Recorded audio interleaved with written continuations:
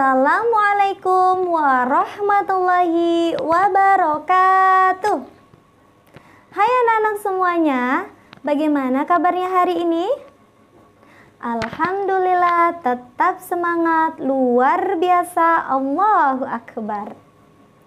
Alhamdulillah, anak-anak berjumpa lagi dengan Ibu Aas.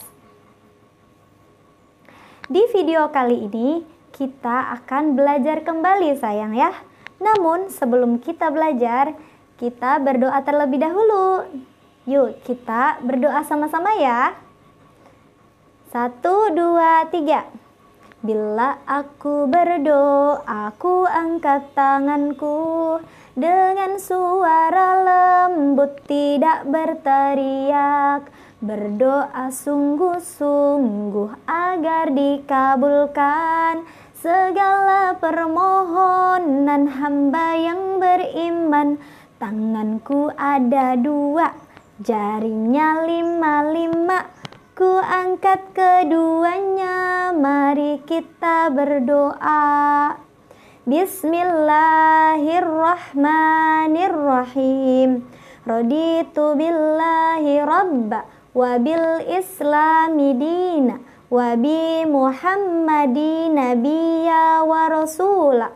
Rabbi zidni ilma warzuqni fahma. Amin. Oke, anak RA siap? Allahu Akbar. Yes. Oke. Baik anak-anak, hari ini pasti semangat kan mengikuti pelajaran hari ini? Yuk, coba tepuk semangat dulu. Tepuk semangat. Ai. Hore. Iya, baik. Anak-anak hebat deh. Baik, sekarang kita mau belajar tentang tema kendaraan sayang ya. Tema apa? Ya, betul, kendaraan. Baik, anak-anak, apa ada yang tahu apa itu kendaraan? Ya, kendaraan adalah suatu alat transportasi yang digerakkan dengan tenaga mesin ataupun tenaga manusia sayang ya, yang bisa mengantarkan kita ke tempat tujuan. Ya, misalnya nih Ibu As kasih contoh. Ibu Aas mau main ke rumahnya anak-anak. Karena rumahnya Ibu Aas itu jauh dengan rumahnya anak-anak tuh, seharusnya Ibu Aas naik apa ya supaya cepat nyampenya? Ya, boleh. Naik motor. Supaya cepat itu Ibu Aas harus naik motor. Iya, selain motor Ibu Aas bisa naik apa lagi? Mobil, betul sekali. Ibu As bisa naik motor, bisa naik mobil. Selain motor dan mobil, bisa naik apa lagi? Beca, iya. Banyak pangkalan ojek ya, ojek beca. Jadi Ibu As bisa juga naik beca. Nah, selain motor, mobil, dan beca, Ibu As bisa naik apa lagi sayang? Yang rodanya 2, yang bunyinya kring kring kring, itu? Iya, betul. Bisa juga naik sepeda sambil olahraga ya, supaya badan kita menjadi sehat kan? Iya. Nah, anak-anak, itu adalah yang dinamakan dengan kendaraan. Iya. Jadi sayang, kendaraan itu selain yang tadi anak-anak sebutkan, ada lagi ya pembagiannya. Ada kendaraan darat, tadi yang disebutin itu adalah kendaraan yang ada di darat. Dan ada juga kendaraan laut. Ya, kendaraan laut itu kendaraan apa ya? Ya, kendaraan yang bisa jalan di air atau di laut. Kemudian ada lagi kendaraan udara. Kendaraan yang bisa terbang ya sayang ya. Iya. Nah, agar pelajaran kita lebih asyik lagi, yuk kita nyanyi sama-sama. Ikutin Ibu As ya. Yuk, 1, 2, 3. Kereta api, kendaraan yang panjang.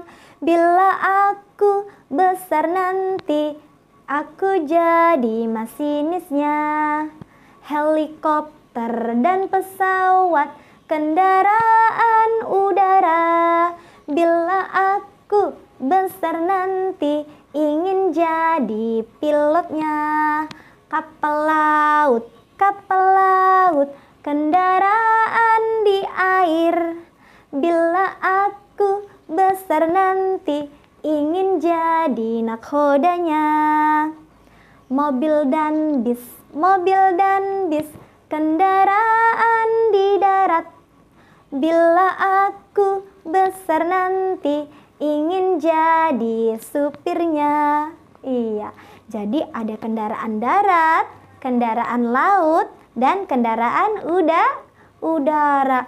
Coba anak-anak tahu kendaraan darat itu apa aja ya?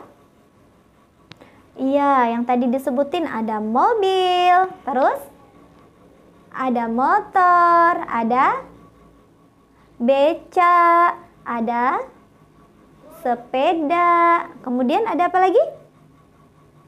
Yang ini delman. Terus yang badannya panjang sekali seperti ular, tapi terbuat dari besi, jalannya itu di rel sayang. Bunyinya tut tut tut, gujes. Itu apa namanya ya? Ya betul, namanya kereta api. Itu adalah kendaraan darat. Coba kalau kendaraan di laut, kendaraan yang bisa jalan di air apa aja ya? Oke, ada kapal laut Bu Guru. Ada apa lagi sayang? Perahu, betul. Ada apa lagi?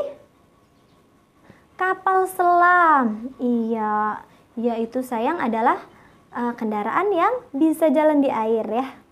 Nah, kemudian yang ketiga, kendaraan yang ada di udara. Coba, pasti anak-anak tahu nih, kendaraan yang ada di udara apa aja? Ada? Betul, ada pesawat terbang. Terus ada apa lagi? Helikopter. Iya betul sekali. Anak ibu guru hebat-hebat deh. Anak RA gitu loh. Iya, oke sayang. Nah sayang, itu adalah macam-macam dari kendaraan. Yuk coba kita sebutin lagi, ada kendaraan apa aja ya? Ada kendaraan laut, kemudian ada kendaraan darat, dan ada kendaraan yang ada di udara atau yang bisa terbang. Hebat sekali. Baik, untuk materi hari ini Ibu cukupkan sekian dulu sayang ya. Nanti bisa dilanjut dengan video selanjutnya. Baik, Ibu akhiri dulu pertemuan kali ini dengan bacaan Alhamdulillah.